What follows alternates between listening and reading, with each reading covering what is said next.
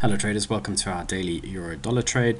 Been a bit of a quiet week. We've seen not too much happening, and then a little bit later on, sort of towards the second half of the trading session yesterday, we saw quite a nice fall in the euro. So that sets us up for a potential little long trade. And what we're going to do is we're going to take a buy at 105.64.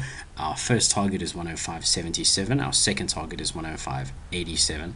And our stop loss will go just on the low of the wick of this candle, which is 105.42.